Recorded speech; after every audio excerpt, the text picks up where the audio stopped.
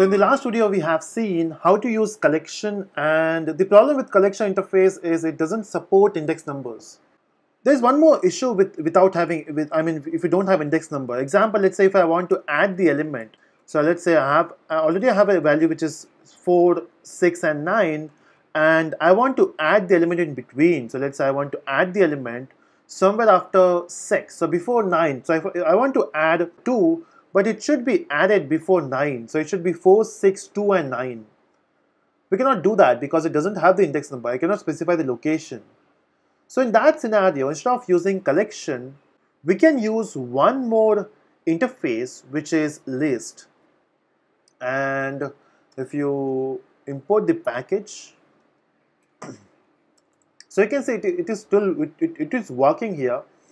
And if you go to list interface, so list is an interface which extends collection. So list has all the features of collection plus list, right?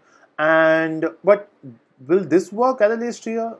So if you go to ArrayList class, so it's a class, you can see it's a, what is that?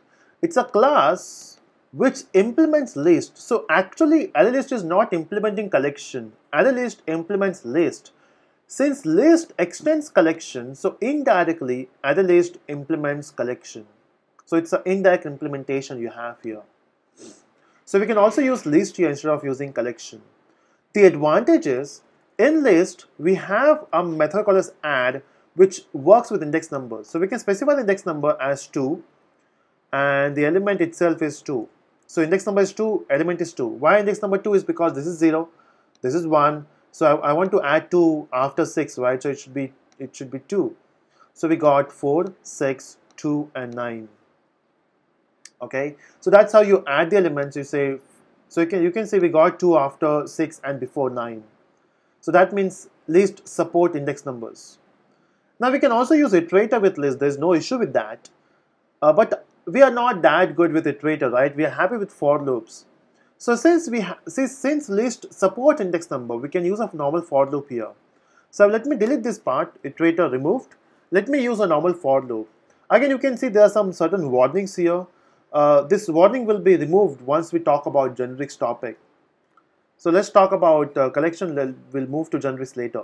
So let me use a normal for loop. We'll start with 0 as usual, and we'll go till, okay, I know the size, so we'll go for 4, and we'll say I++. But my concern is, what if I don't know the size? What I can do is we can say values dot size. So we have a method in the collection which is size. We have seen that in collection interface, right?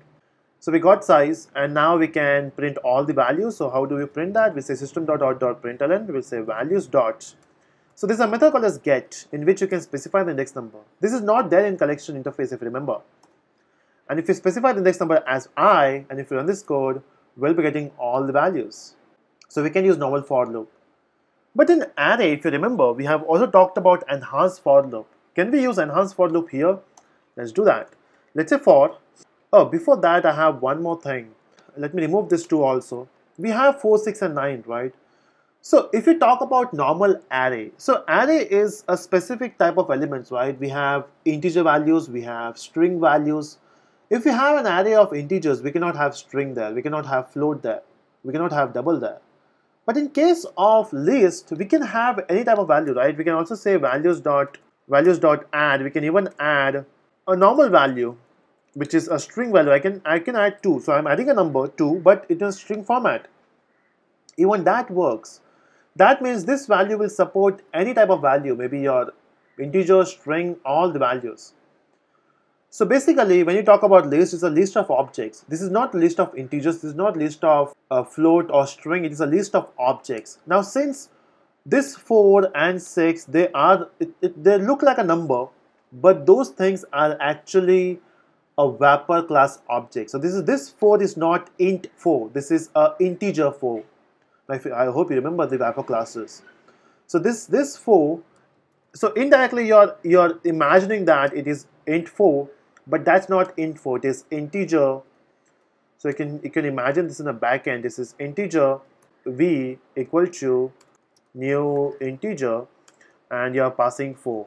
So you're actually passing the object here of integer. So this 4 is not a normal 4, it's an object of integer. This is object of integer, this is the object of integer, this is the object of string. So basically you are passing all objects. In fact, if you see the method add, you can see it is showing you the object here. So it only takes objects. So that means we have the list of values of objects. So we can use a enhanced for loop here, but the type of elements it is not int, it is object. So we can say object O colon coming from values, and now we can print O here. Even that will work. Let me remove this loop now, and if I run this code, and you can see we got all the values. We got 4, 6, 9 and 2. So we can also use enhanced for loop. So this is how you use a list of elements. In the next video we'll talk about the generics, and then we'll move towards the other things in collection. That's it from this video.